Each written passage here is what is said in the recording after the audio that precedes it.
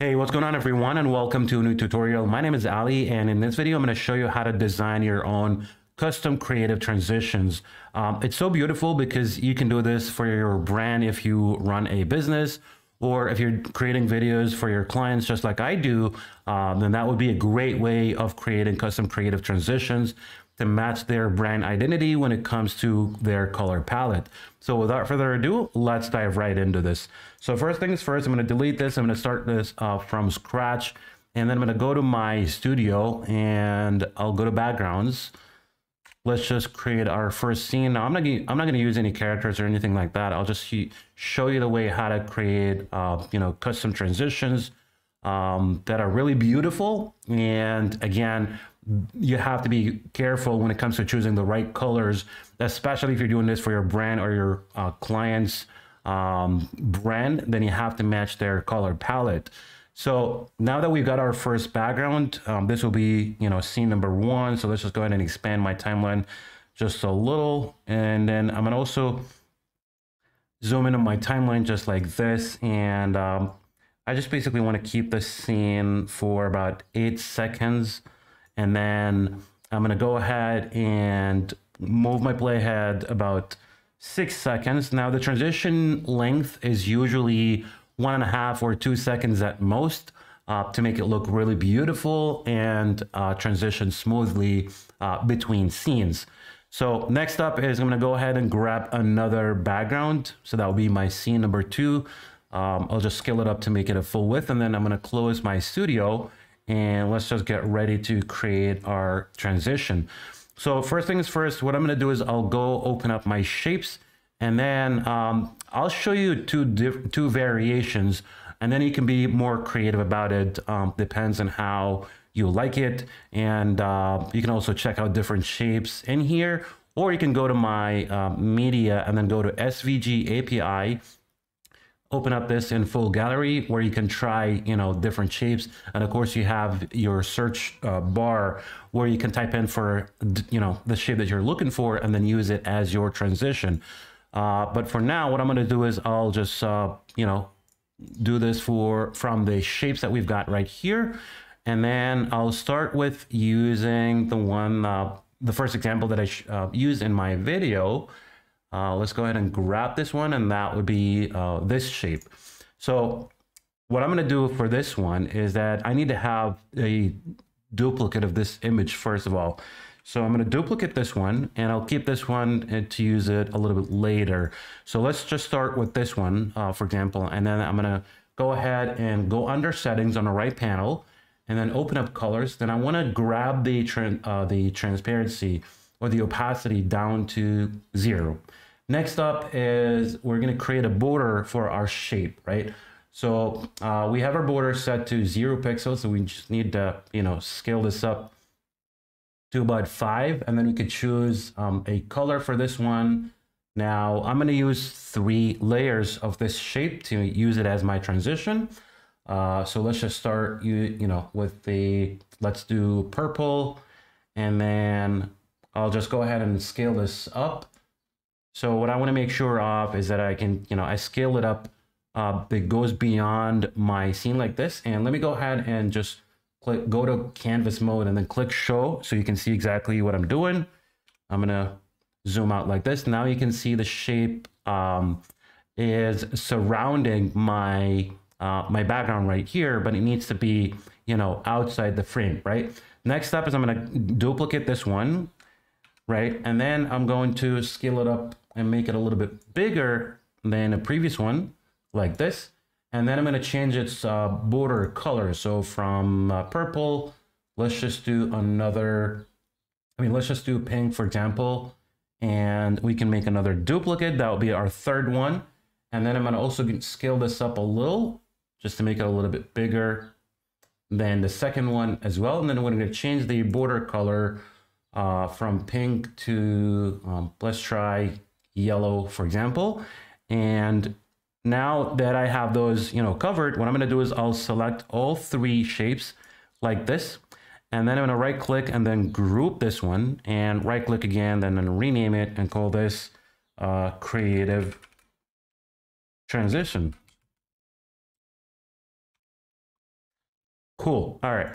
Next up is I'm going to use my shape that I had duplicated in the first place, this one. And in order to achieve this, first of all, I need to scale this up and make it about the same size of my first layer, the purple one. So let's go ahead and scale this up like that. And then what I'm going to do is I'll go ahead and start working with my transition before I use the shapes. So I'll just, drag my shape a little to the right so I could just work with the transition. Now I'm going to go ahead and select it, and I'll just click on Add Animation. And then I'm going to do position. The easing is going to be on the out effect, and that would be slow-mo, which is slow motion. And I'm going to zoom into my timeline just a little. Expand the duration between both keyframes to extend the length of my animation or make it a little longer. So like I said, you can make it 1.5 seconds or 2 seconds to make it look smooth. And then I'm going to drag this just a little so I can click on the first keyframe like this. So now that I have it selected and it's turned in blue, I'm going to use my keyboard, hold shift with my left arrow key, and then drag this all the way to the left side outside of my frame like this.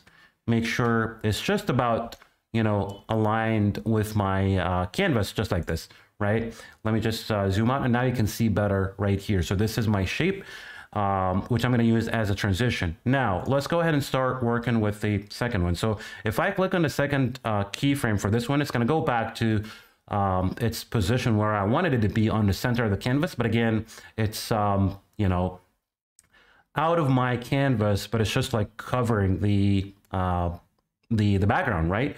So next up is I'll go ahead and start working with my shape that I have right here. And what I'll do is just I'll take my playhead, move it backward in time where my first keyframe for the transition is. I'll click on Add Animation, then do the same thing. So we're going to do a position, easing, or actually, let's just not do this. There's one step that I forgot to do before I make this. So I'm going to delete the animation, and I'm sorry about this. So your next step after positioning your transition, on the left side of your canvas, and then creating the animation for it, is simply just selecting your image, which is our background, scene number 2, and then we're going to select it with our shape that we created, and we want to mask those together. So we're going to right click and then mask this with my shape. Next up is I'm going to select my image, and then I'm going to go under settings, and it's important to turn on the detach mask, so I can only animate the mask and keep the background as is on the canvas.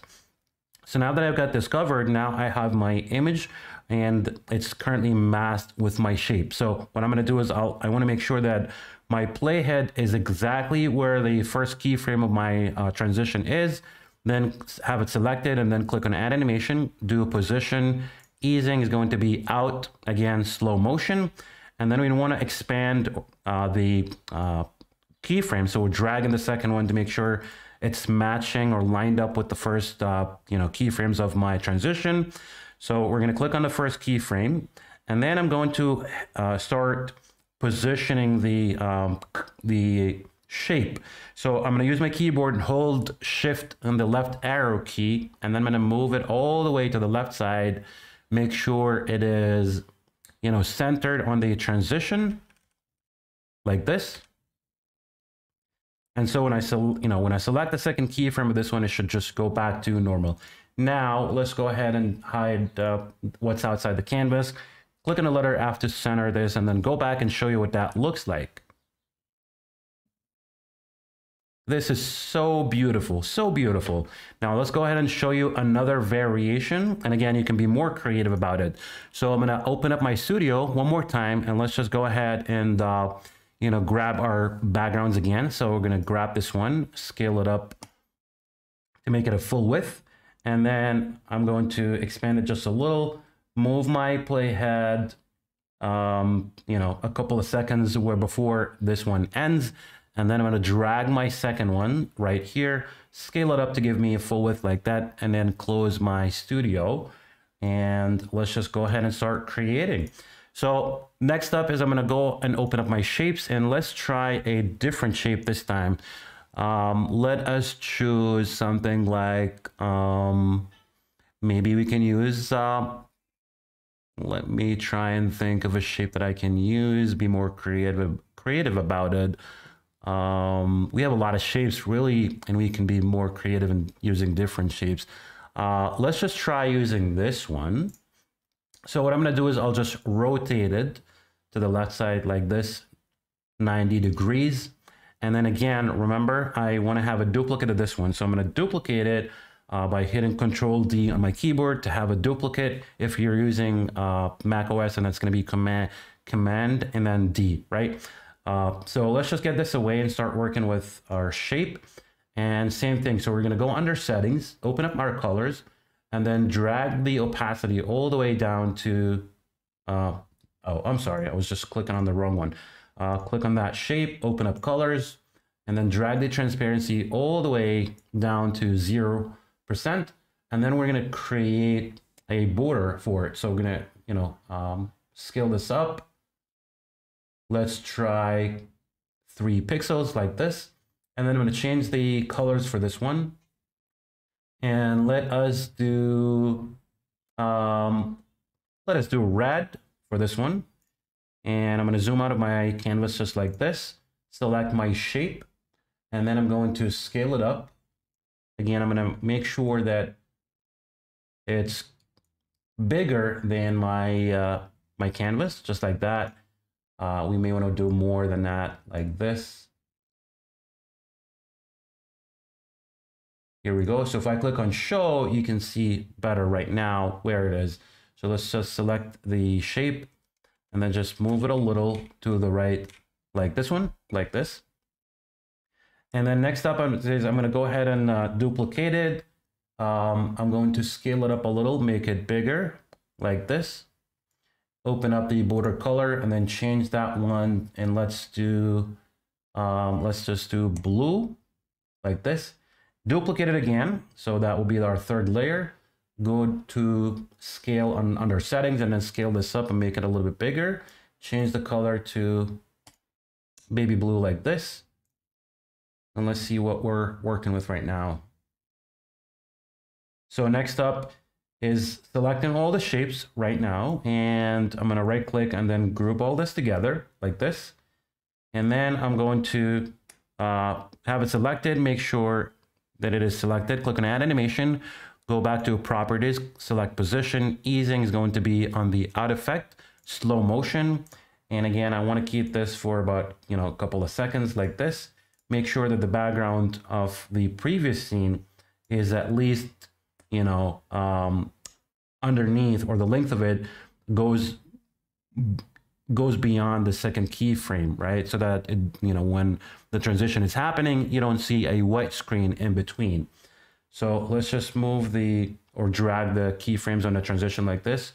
Click on the first keyframe of my transition with my keyboard, hold shift and the left arrow key. And then I'm going to move this all the way to the left side, outside of my canvas, just like that. There you go. And then when I click on the 2nd keyframe, it's going to go back to where I want it. So I'm going to move my playhead backward in time where the first keyframe is, grab my shape that I created, and, I could just, position it right here in the center and then scale this up like this. I want to make sure that it's the same size of the smallest layer, which is the red color that has a red, border color. So let's just scale this up like that and then center it right here.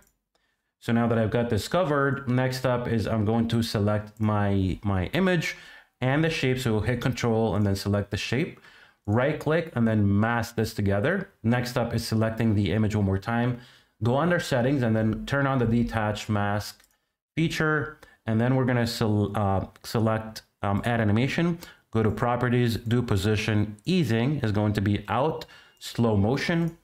And I'm going to extend the duration between both keyframes, make sure it's lined up with the first one on the transition. So this is where it's going to start. When I click on the first keyframe, this is where it's going to start. Now, what I'm going to do is I'll select the second keyframe of this one, and then I'm going to hold shift on my keyboard with the right arrow key, and then move this all the way to the right and make sure it is centered on my transition like this, so that it basically just covers the whole scene like that. Pretty cool. Now let's go ahead and click the letter F to center our canvas. Go back and then play this and show you what that looks like. Absolutely amazing. I love this. It's so beautiful. I've been using it for quite some time for my projects. I hope that you'll love it. Have fun creating, and be sure to subscribe if you're not subscribed to my channel. Give this video a thumbs up and leave me a comment if you have any questions. Thank you so much for watching, and have a great day.